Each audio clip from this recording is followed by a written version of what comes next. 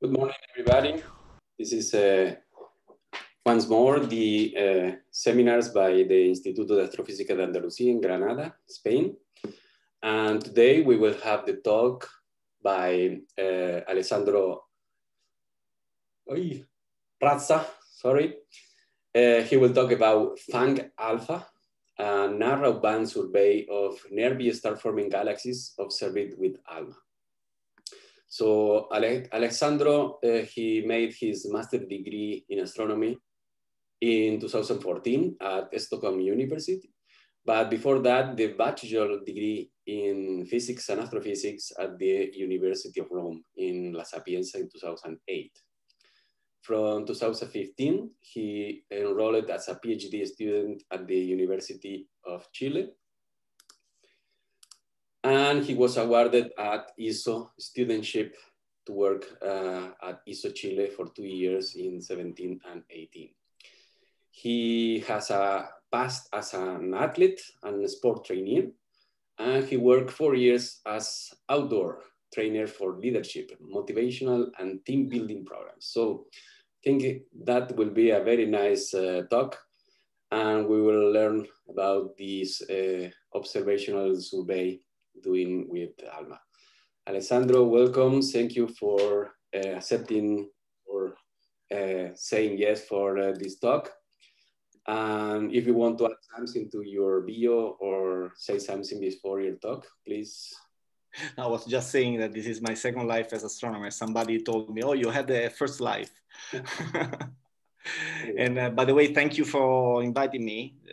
It's an opportunity to show the work I've been done since quite a lot time ago. And since I arrived here in Granada, I'm now located in Granada visiting UGR. And I didn't have any opportunity to talk with anybody, of course, because of the confination we are living, the pandemia. And this is a great opportunity to get in touch with people working here in Granada. And at the same time, I don't know if Luis is connected, Luis Galbani. I don't see him. I need to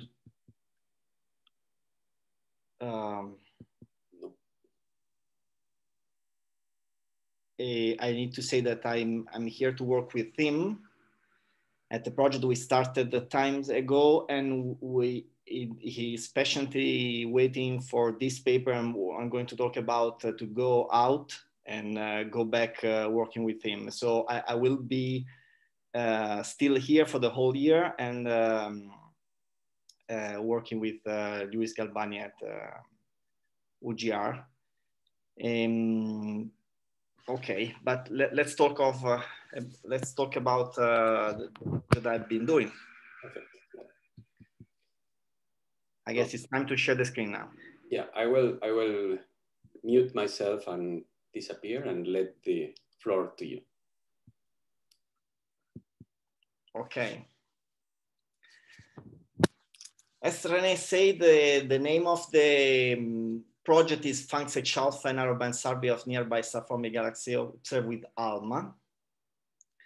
I will tell in a couple of slides why there is ALMA in it, but it's basically a survey of H-alpha narrowband maps. There is a collaboration behind that, but specifically, so there are many people involved and collaborating actively to this project and this survey as well. There are many observers I won't mention, but people that went with me at the observatory to observe. But the core working group is the one that you see below. So it's me, Brent Groves from University of Western Australia, Guillermo Blanca, which is also my supervisor at Universidad de Chile. That is a Carnegie astronomer and also a professor at Universidad de Chile. Sian, which is currently the leader of the working group from Max Planck Institute. Eating, which was he was the former leader of the group. And he's now working in data science, as many astronomers do, for many reasons. But their contribution was really important. Specifically me, I'm in charge about many aspects of the survey, basically all the aspects, and Brent Groves is the other data reducer in terms of one part I will tell you about later. Okay, sorry, let me put in presentation mode. Okay, the outline is I will tell about the reason why we have a PHANGS-Halpha sample. I will tell a little bit in detail to understand you what are the instruments that the telescope employed, the observation campaign. Then I will stay a lot of time, and sorry, apologies from the beginning, because this is a survey work and a survey paper. So there's going to be a lot of data reduction. So for who is interested in some details, it's going to be interesting. I'm an observational astronomer, so I think it's also important to show what are the recipes we used to get the final product we are going to deliver. Then a part which is very important, that is the external validation with MUSE data. And then a little bit, one important product of the work that is star formation rate maps out of H-alpha line fluxes.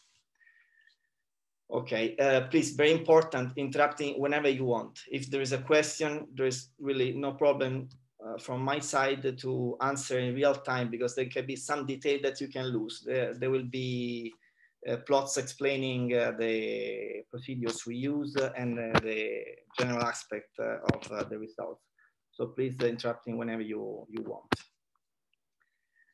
Okay, thanks H-alpha. I know that there was a presentation by Eva Schinnerer, which is a core member of PHANGS, a leader and PI of many observations, carry on for the collaboration. So I don't have to say much more. I don't know who attended her presentation. She can do that and talk about PHANGS collaboration 1,000 times better than me. The only thing I want to show is this nice picture showing NGC 628, that is a face-on galaxy, with overplot the two main data sets PHANGS is using. So there are CO maps from ALMA data, and H-alpha from MUSE data. You can already judge from this picture that you can play a lot with this information for many reasons. I will tell you about the resolution that is really crucial in this case, in many scientific cases. But you can see by eye that there is a displacement in the two regions. So you can really trigger a lot of science. For example, study the time scale between the giant molecular clouds and the ongoing star formation.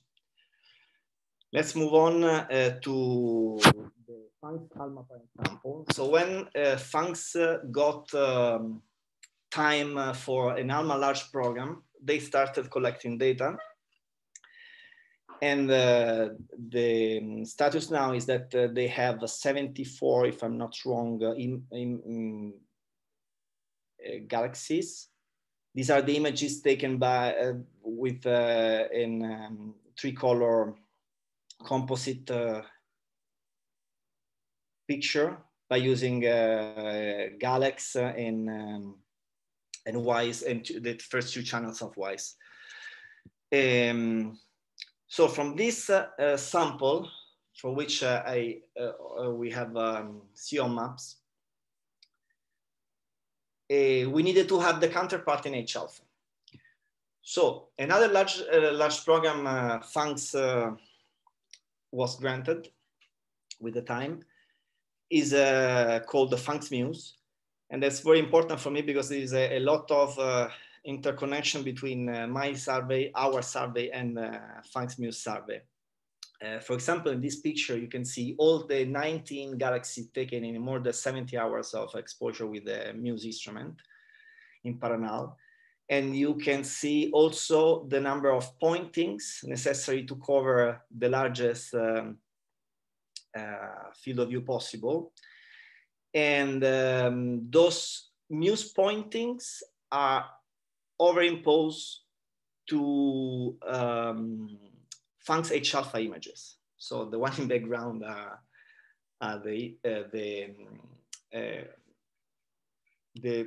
19 images taken with 19 of all the galaxies taken for with our campaign.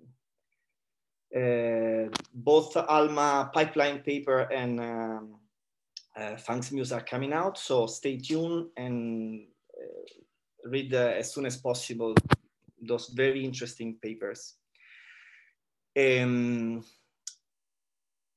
can tell a couple of words, if it's not too early now in my presentation, about the thing that PHANGS-MUSE use the PHANGS-Halpha galaxies for both calibrating the flux point by point against the broadband image of, I will tell you in detail later, but against the broadband images PHANGS-Halpha. And also the astrometry was very important because PHANGS-Halpha was used as reference image to combine all the pointings together. Okay, so, but the reason why we have PHANGS-Halpha is that we wanted to have an H-alpha counterpart for as much as possible the PHANGS-ALMA galaxies. So nothing more complicated than this, but you can already understand what is the importance of having a larger sample in H-alpha. Of course, if you cannot afford to do a very large program like this, that requires many hours, you use a detector and you use photometry, because in this case, you can reach eventually with a good size telescope, a good level of resolution that is comparable with ALMA data. And at the same time, you carry on a campaign which is much less observation expensive. We could really, in 4 winter nights, observe 15 galaxies. Okay, so let me talk about now the observational campaign. Please interrupt me if you have any question again. We use 2 instruments in 2 different telescopes, both in Chile. So one is very important for when you observe nearby galaxies is a wide field imager at the Max Planck telescope, 2.2 meters telescope in Silla. I went there for the first run, then the rest was observed in service mode. So I will call it Wi-Fi because astronomers there use this way, but it's WFI. Wi-Fi is made of 8 CCD. Unfortunately, not working all at the same time. ESO hasn't been maintained this instrument since I think 2003, something like that. And it's more or less dying. At the end of campaign, we could use just 3 CCDs, but in the beginning we had 8 of them. And the useful, and it's comparable with the MUSE Spaxel, as you can see.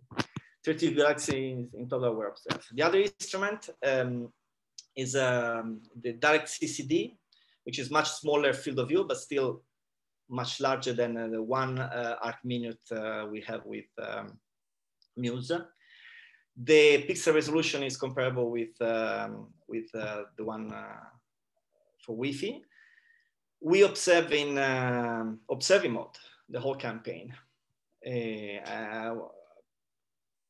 we were responsible of taking the data together. So people from the team, from the collaboration came in Chile and we observed together. Oh, the Pont telescope, of course, is the one in the hill in the other peak over there. It's not the in foreground. Magellan's are the Magellan telescopes are in foreground. Okay, so at the end you can see from this plot the difference in field of view we have. So this is a color image from DSS of NGC 628, where Wi-Fi 8 CCDs and a single detector direct CCD are shown, together with the field of view of MUSE and ALMA together. So that is really to show the potentiality of having a larger field of view instrument. To complete the idea of the observation, here are the filters employed, where we overimpose to an H2 region spectrum in NGC 628 again. We had one broadband filter for each instrument and one H-alpha for Wi-Fi and two H-alpha filters for narrowband filters for DuPont telescope, the direct CCD instrument. And you can see that more or less is one of the two H-alpha centered while the other one is shifted. So we could use this to observe more distant galaxies. In this way, we could spare some time computing the filter transmission. You can see from the picture on the right-hand side that there is no, depending on the ratio, of course, the H-alpha flux can or cannot fall fully within the filter. And in this way, it's needed a correction. I will talk much later about that briefly. But with having the two consecutive filters could help the whole campaign without having afterwards problem in the data reduction. Another important thing is that both N2 lines fall in H-alpha filter. That's very important. Okay, in general, the observation strategy was devising, we observe in observing blocks of more or less 2.5 hours each for each galaxy. We stay 1 hour and a half in both, in H-alpha filter, and 20-30 minutes in R-band, and the rest of time we try to observe a spectrophotometric standard star immediately after, even if in the data reduction was not so crucial, but we needed to take as many as possible.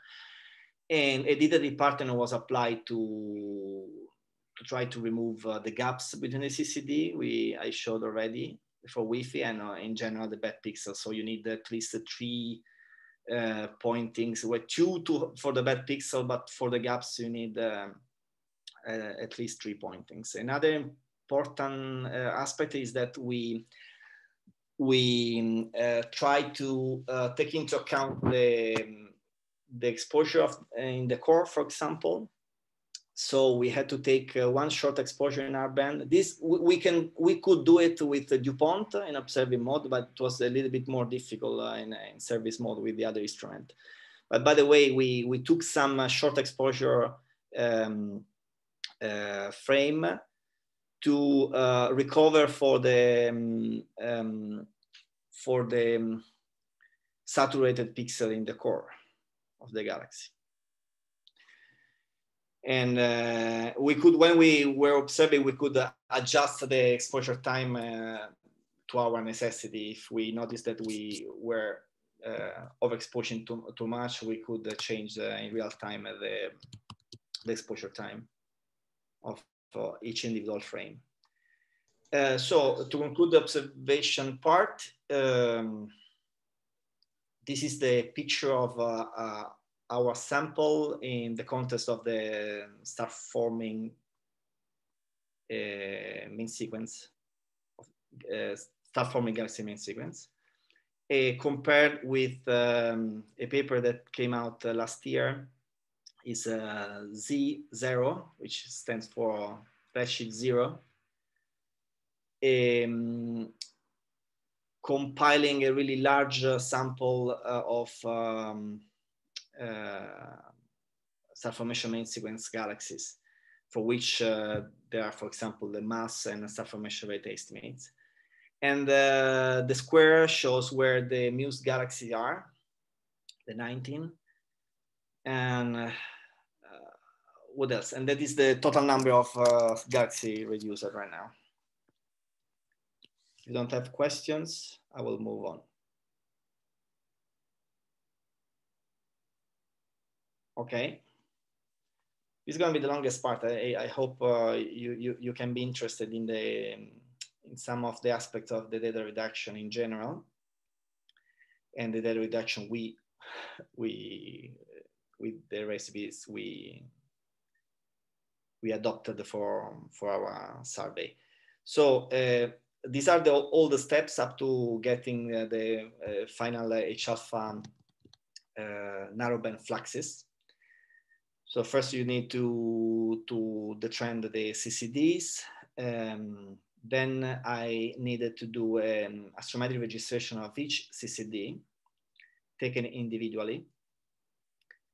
Then with this solution, everything could be reprojected in the correct astrometry. And in this way also rebuilding the mosaics for the instruments for Wi-Fi. Then from that moment on, everything was considered as being one single image for the photometric calibration, background subtraction, and then the combination of each frame altogether, which goes with the background subtraction step I will tell you afterwards. And the last part, that was not mine directly, but Brent Groves did, is the R-band continuum subtraction in order to get rid of the continuum and having only the fluxes from the narrowband. And of course, within the H-alpha filters folds the continuum as well. Okay, so as I was saying, each individual CCD was treated separately, and I had to go from the raw images to clean images as everybody. But believe me, Wi-Fi instrument had a quantity of bad columns which are not very visible in this image, but I had to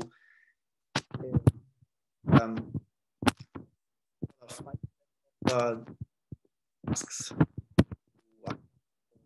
bad artifacts of the instrument. There are also ghosts with the crosstalks between the amplifiers. A lot of issues. Another issue we had to do promptly was to calibrate the gain.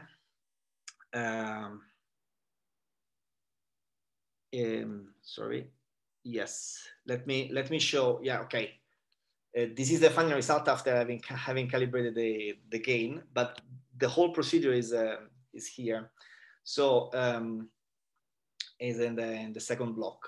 So gain was estimated with the GMCs method. I don't know if you are aware of it, because we didn't have any information from ESO. There were all the measurements, and I already noticed that they had this outcome.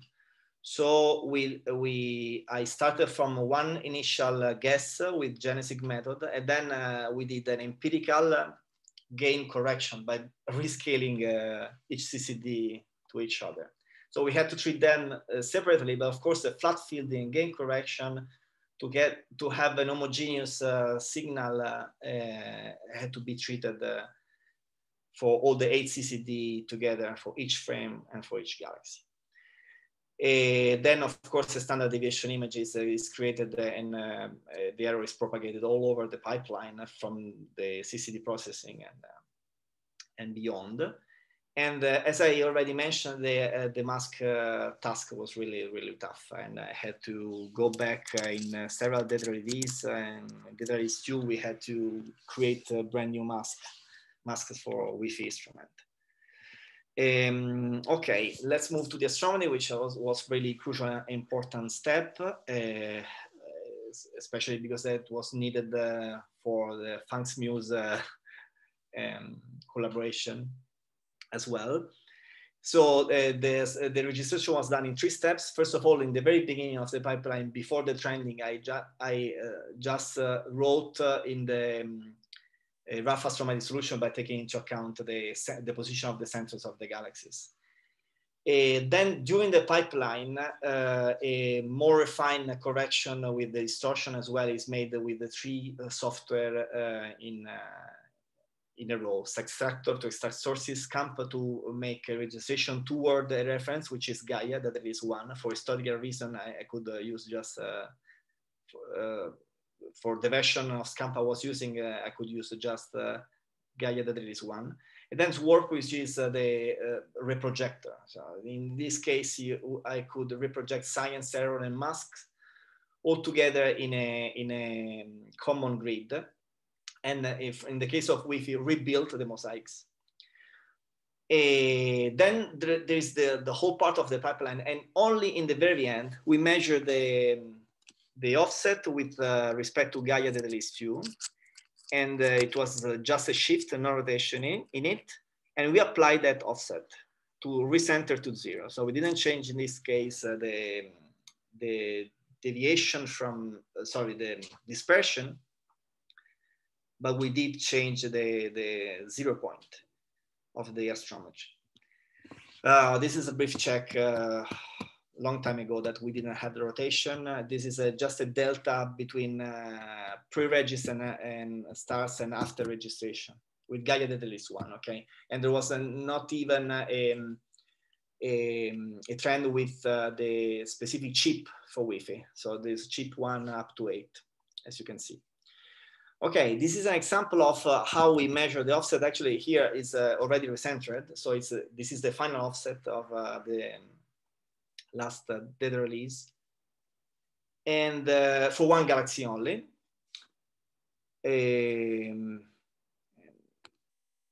The color map is just showing the proper motion of the stars according to Gaia, that there is 2. And then we have the dispersion from the 1D histograms. Delta, of course, is the array and deck of our images by extracting sources newly, like not knowing anything about, like being a user of the survey, and then checking them against Gaia, that there is 2. This is the very final result of the astrometry, by putting together all the stars exactly in all the images. This is the whole survey. So this is a measure of what we can do. CCD, the direct CCD image is showing a dispersion only in 1 galaxy that we are still including, but it's a target in the Milky Way plane. So, it's too crowded. We have really problem, and the centroid is not measured correctly, and so the comparison with Gaia goes, if not crazy. Okay, this is the counterpart of the final result for PHANGS-ALPHA. The one before was the broadband filter, and this is the narrowband filter. And this plot shows just the dispersion. This is the mean of the dispersion of each star in each field, meaning that by construction is just a standard deviation.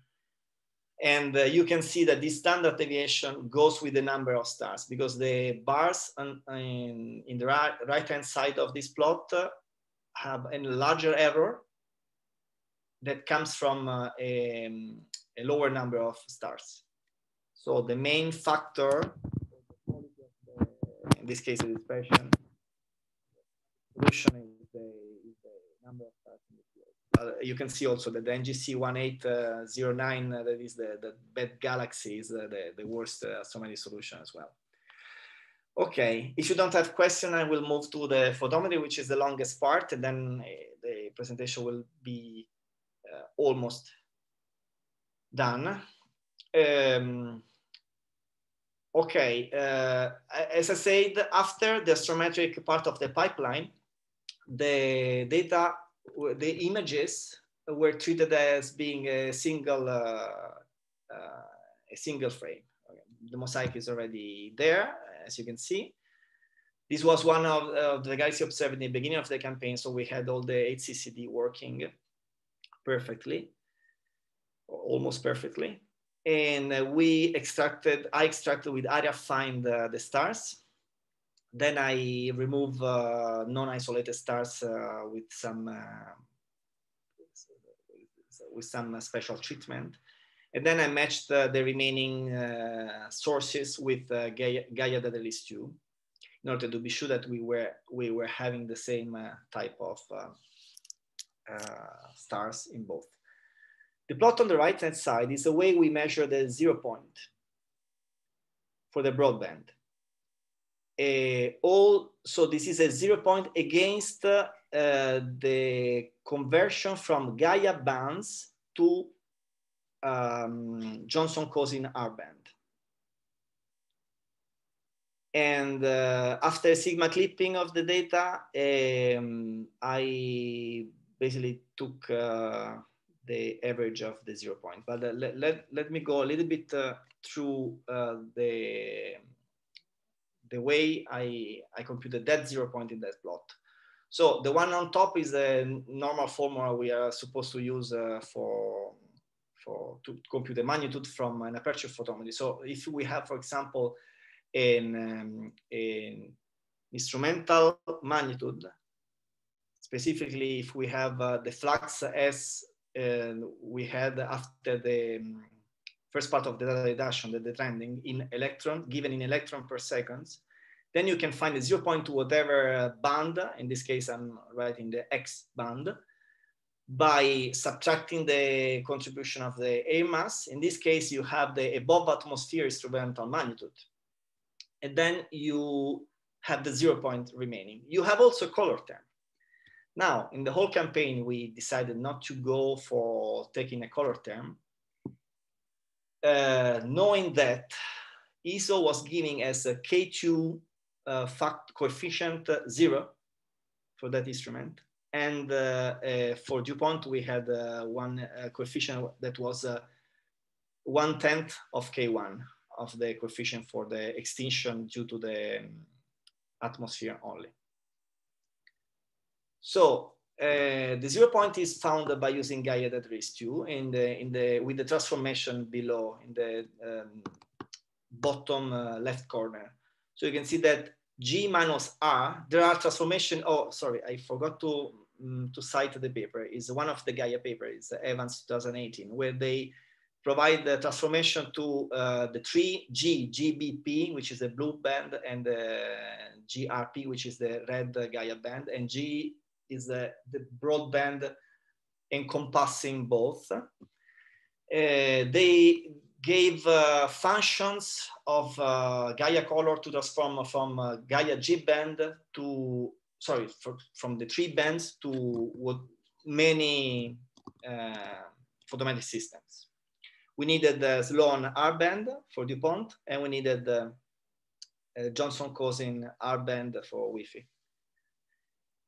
There is also a factor that caused a lot of problem in the reduction to discover it, and we needed to use a factor to convert from Vega, that are the native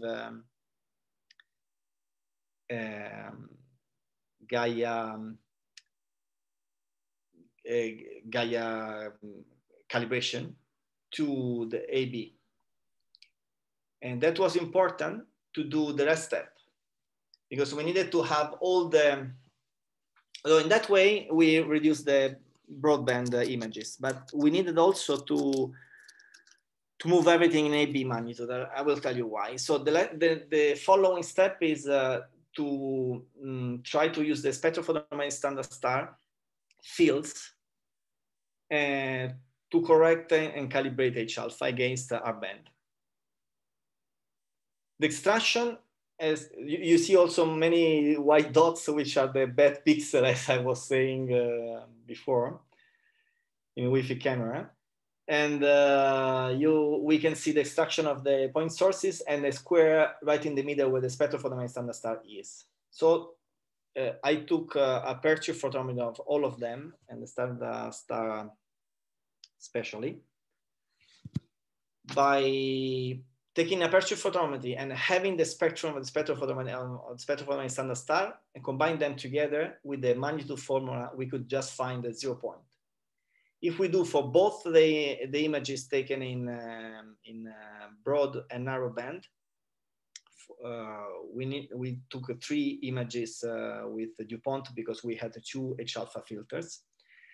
And we could find a 0 point from synthetic magnitude for both the filters. I call them 0.0 because they are different from the 0 point computed by comparing Gaia with the instrumental magnitude.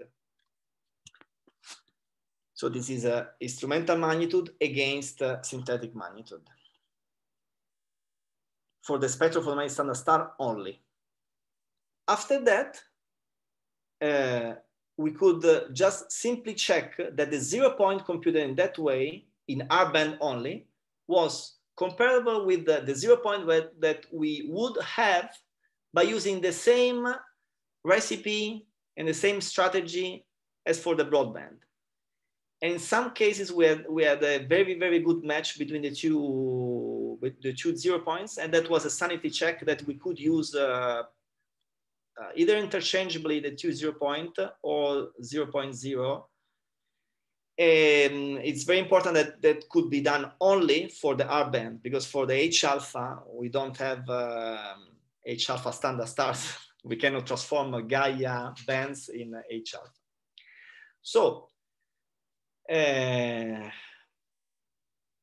with that, we could compile, build this is the most important relation of the whole work, and it's the color correlation.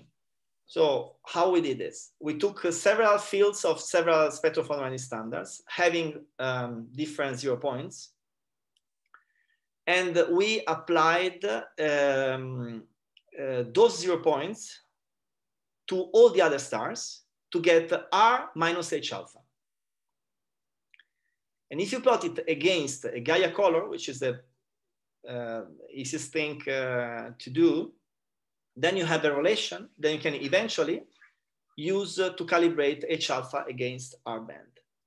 Of course, we had to collect and be careful of selecting stars that were not saturated. We still have some problems, and but this is the very last. These are the results from the very last survey, data release. This is the relation for the 2 H-alpha filters, DuPont H-alpha filters, and we needed one for each of them because this has nothing to do with the redshift of the galaxy, because this is just a calibration by using foreground stars. So it doesn't matter the redshift here. You just use both of them because you want a calibration for H-alpha 657 and another one for 663. So finally, the narrowband calibration is done by using again the 0 point formula, but this time the 0 point is the one that has to be computed. Flux H-alpha is the instrumental flux in the H-alpha images this time from aperture photometry, and H-alpha mag is the one that you can retrieve by taking the same galaxy observed in R band and already calibrated in microjansky, and use the relation found here and here, and in this way moving from R to H-alpha. Then all these numbers you put in, you put these numbers for each star, and you do the average as for the broadband. So the average of all the 0 points in the formula above is the 0 point used for that specific frame. So everything I talk about is a single frame wise reduction. If you don't have questions, either I'm very clear or I'm definitely not. You have, after that, you have well astrometrically and photometrically calibrated frames. What you need to do, you need to subtract the background and combine them together, stack them together. So the background subtraction is really, really, really complicated if you want to be the things carefully. And we played a lot in the time, and the last version is the one we believe is correct. This is an example of how you can extract the sky by using a sextractor-like routine. The blue points are those valid, while you mask everything in the ellipse area. You mask, of course, the non-valid pixel in terms of because they are masked or because they belong to the gaps. And so this is a very important plot. I will tell you the first two pictures are those that are already shown, so I don't have to say anything more. Being the one in center top, the sextractor-like background with in pink everything that is masked. Then after that, you fit a simple plane to the background. That's very important because if you do in the science, it's not the same result. You don't want such a high dispersion because you have you have basically, even if you mask the sources, you still have a lot of variation. But if you fit the background image itself, then you have a simple plane taking into account the background as Sextractor wanted to have. That is the simplest surface we can use for the background subtraction. Then you subtract it, as you can see in the bottom left panel. The residual is in bottom center, and all the pixels only belonging to the background, not the sources, are shown in the 1D histogram. And you can see that apart from some deviation, they are fairly centered to 0. We have those plots for each frame. And I'm going to make also one for the paper, having all the pixel of all the backgrounds in all the frames together. And what else? What's really subtle here and is the masking. You have to be careful masking the sources before doing all the computation here. The rest is just a matter of doing it. Okay. That's done. Okay, after that you have a background subtracted, perfectly calibrated single frame, and then we did the inverse variance weighting to stack all the images together. In this way, we could take into account the standard deviations, the final after all the propagation, the whole propagation. You have the standard deviation pixel by pixel, and that is accounted for the final. In the final image. If you don't have any question on this part, I will go to the continuous subtraction, which is the PSF determination has been done by me and Brent Groves for the first data release.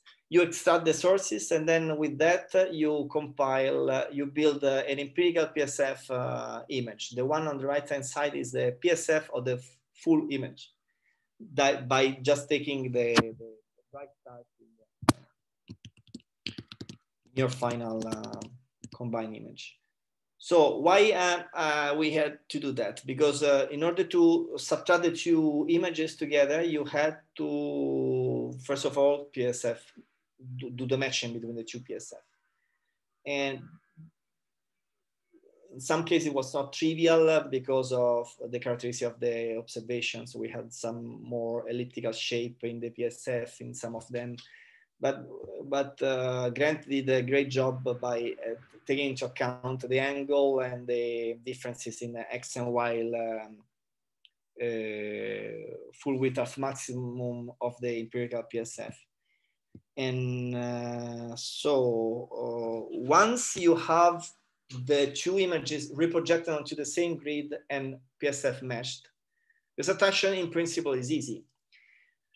But unfortunately, you have H-alpha line contributions within the broadband filter, and that it's something that you want to get rid of. Otherwise, you over subtract the H-alpha image. And in this way, basically, you try with Brent tried with an iterative process to try to compute from an initial guess the equivalent width the H-alpha line would have in the broadband filter, and then up to not having changed anymore by in the subsequent step. At the same time, the last part, the important was to account for the filter transmission. As I said in the beginning, you don't have the full flux in narrowband filter of H-alpha line because of the redshift. So you have to account what is the loss because you are not completely centered. And we have a number for each galaxy. The other thing, which is more subtle, is the N2 removal. So the N2 lines contribute to the narrowband. And to do that, the assumption we did is of course not true.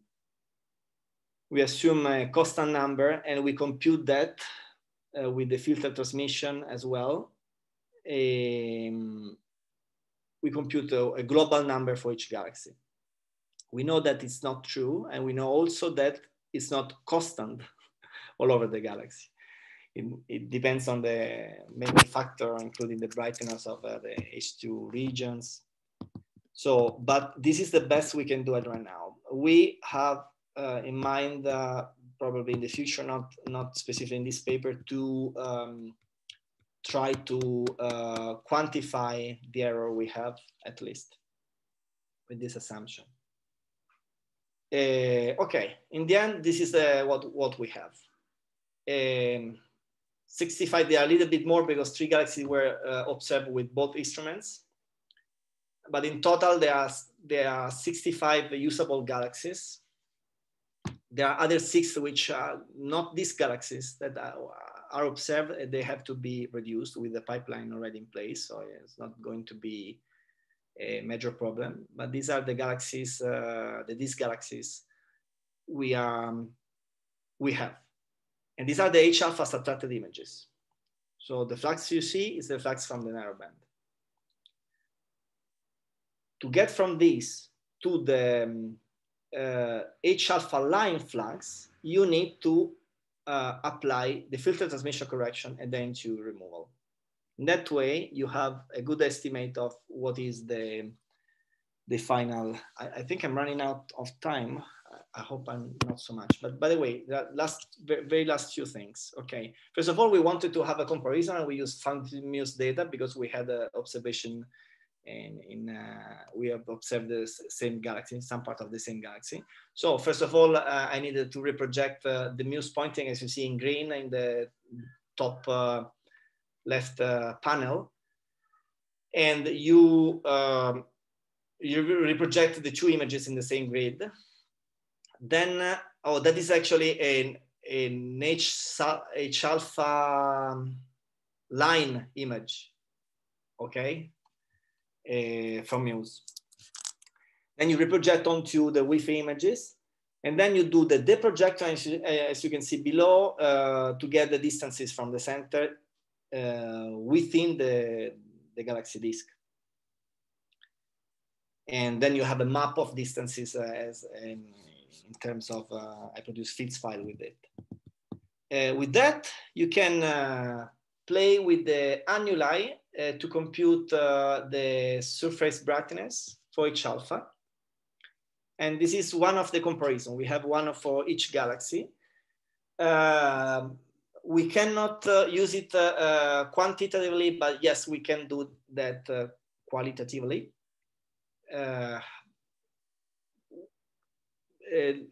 It's ongoing from PHANGS-MUSE, some part of the work, and also from my side to end up with the photometric calibration and the last release of the data that is going to happen the next weeks. And they have to reapply to register the photometry of MUSE data. And after that, we can compare neatly the two images. But by the way, on top we have the H-alpha subtracted images from our sample, and then the R-band filter, and MUSE is convolved within the filter, and the same for the narrowband filter. So qualitatively, we can say, you can see on the right, on the top right panel, that there is a flux excess in MUSE compared to our flux. And when you compare Wi-Fi masked, meaning computing the same profile from our images, but by using only the field of view of MUSE, then you get the same result. This gives an idea of how important it is to have a really large image to account for the variation within the annuli without being biased by the position of a specific arm, or for example, of a bright star from the region within your field of view. And that's all. So that I think it's very important, and you have to be careful. If you don't have a full image like the one we have. Okay, star formation rate maps. This is a sort of work in progress. There are going to be papers from the collaboration going in great detail about the star formation rate that you can how you can measure in different way and do counter checks with the MUSE, with other papers, external, internal validation, whatever. We are going just to show a simple recipe of how to go from the H-alpha fluxes to an extinction corrected star formation rate maps. I will explain with this single slide the idea and what has been already done, and it's going to be but we have some caveats we need to account for. Then we can deliver the maps as product together with the H-alpha lines maps. So we first correct for the and two contamination filter transmission, of course, if you start from narrowband fluxes. Then, okay, the image on the left-hand side is convolving to 7.5 arcsecond of WISE3 channel, but WISE4 is redder, is 22 microns, and is unfortunately 15 arcseconds. But that is the one we should use to have a correct extinction correction. Then you combine it with WISE4, as I said, and scaling by a factor from CalCET 2007.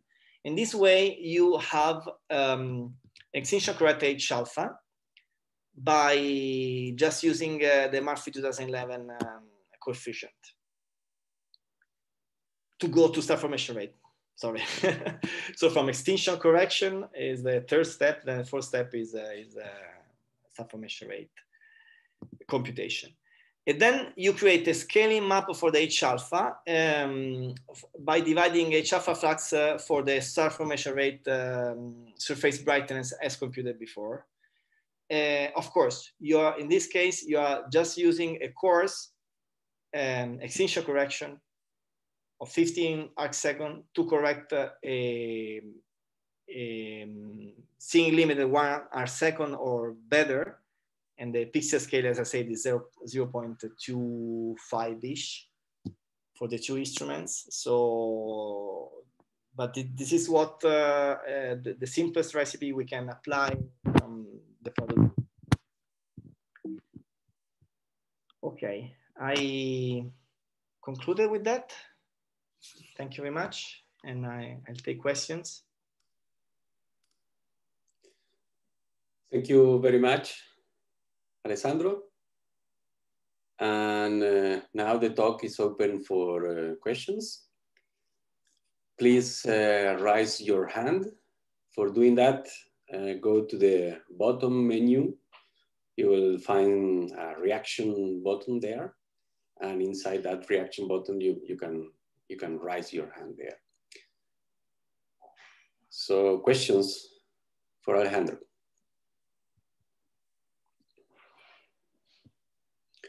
Ruben, yeah, go on.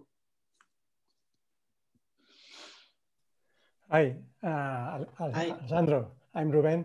Very nice talk. Thank you very much. Nice to see you. Nice to talk to you. So you commented, I mean, the survey has very deep images with a lot of hours there. But could you tell us a little bit about the median signal to noise of the survey in H-alpha to get an idea? That's the first curiosity I have. And the second, could you comment a little bit? You mentioned that it's important for the background subtraction, the influence of the masking of the galaxy. I know that if you go too close to the galaxy now, it can impact. But if you go so far, I guess that wouldn't impact that much. But that you said that it was very important, the masking on the sky subtraction. All the sources, so the stars around. All around. Okay, there was also another problem that I will tell you. Yeah. Okay, so yeah. In the reply, yeah. Yeah, so that was the question, yeah. Okay. I don't have the number for the signal to noise. You are asking me H-alpha only, filter all the final images. Yes. But urban, of course, if you have, but I'm interested in H-alpha, yes.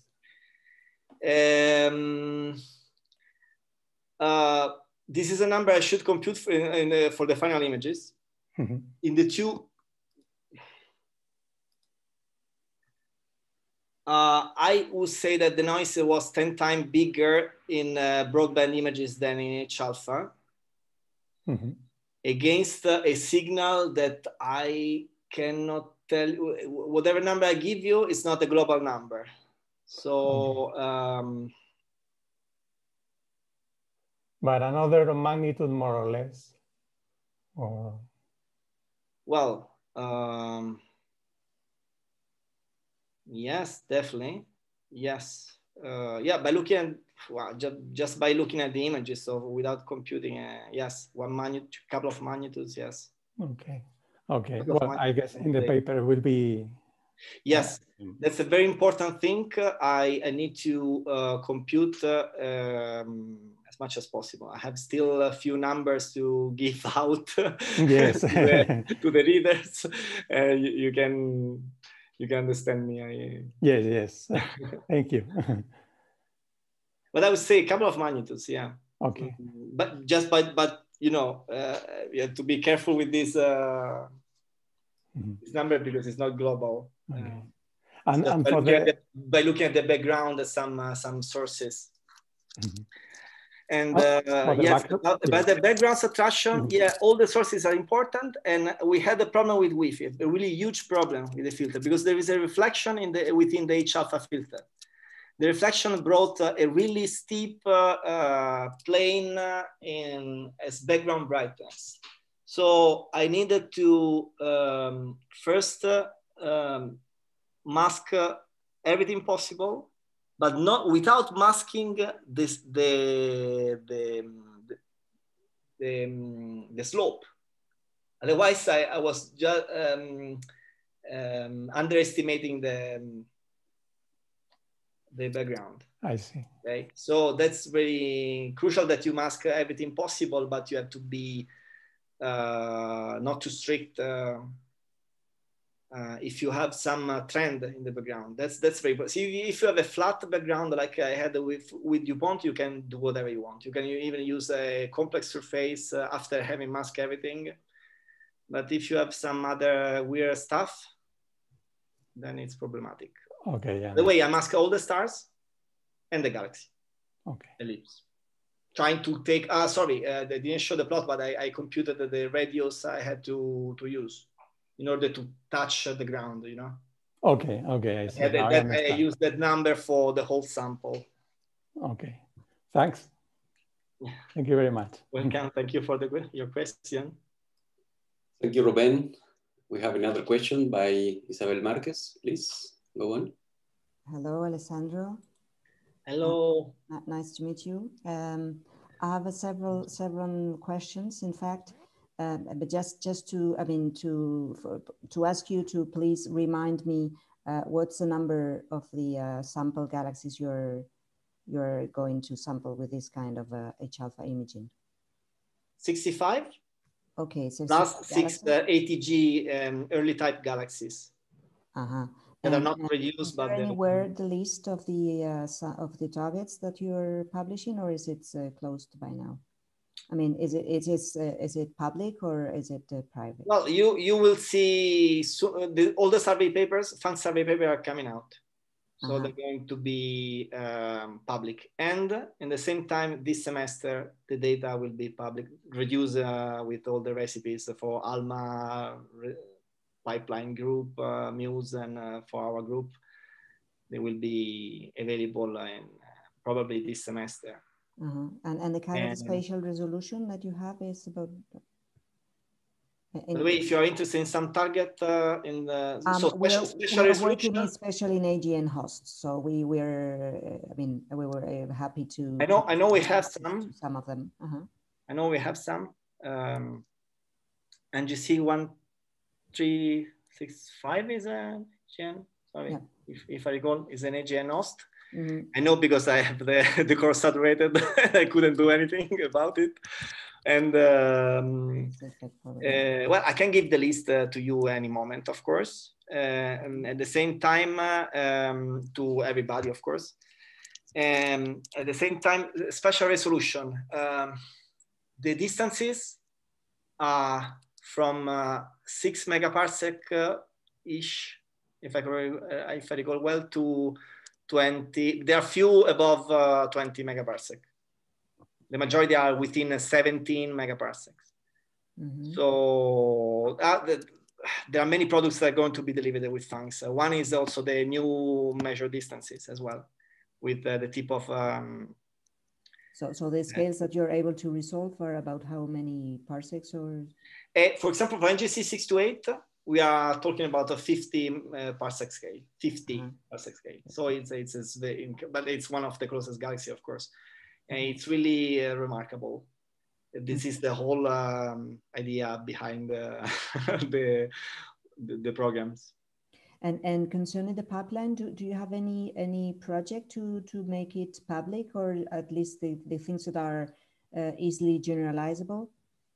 Unfortunately not, because it's not easy to deliver.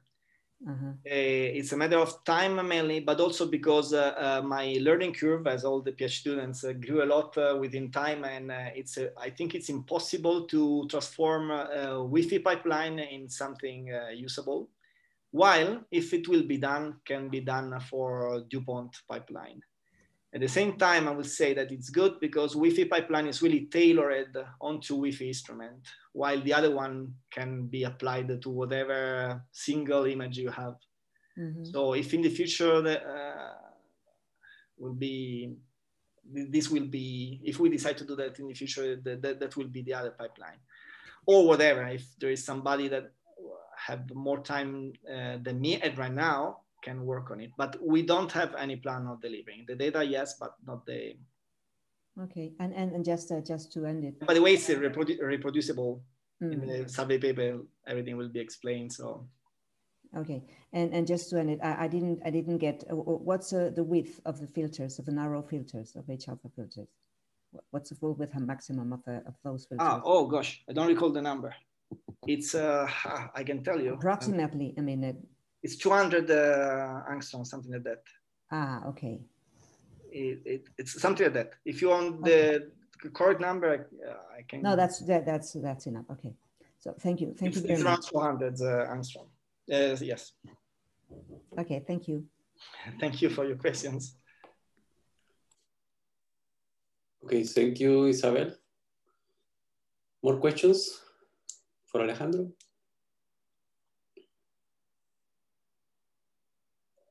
In fact, Isabel made one of the questions that I had, and it is what is the availability of the data? If this observational project, there are some embargo time, but you just answered that. Yeah, I'm sure in one semester, in the first semester, this is the idea, the first semester of this year, yeah, will be public. We are now all together trying to, we are converging in a final internal data release, which is not going to be the very final, but it doesn't matter, the final before the public release. Okay. So you're gonna have a bunch of great data from PHANGS-ALMA survey, but ALMA and MUSE as well. As I didn't mention, there is also a PHANGS-HST paper is out. So look at it with observed globular clusters with a great resolution. In future, MUSE will be also registered with the HST images to achieve a even better astrometric precision than with the photometric narrowband. So, but by the way, I really bet that the first half of during the first half of this year, we're going to have PHANGS-ALMA public. Thank you for asking. This is important. Any other question? Okay. If just me yeah, again. Excuse me. Go. It just to I mean, if it's possible to have not the data but the list of objects, it could be fine. Yeah. Yes. Definitely. Thank you. Yeah. Where can I send to you, René? I send you my email through the chat. Ah, okay. Yes. I think it's good. If I'm able to do so, but that's yeah. I need to stop sharing for it. Yeah, we can stop recording. Thank you, and then we can keep here talking. Thank you very much, Alessandro, for this talk, and to everybody, thank you again for your presence here, and see you next week in another seminar.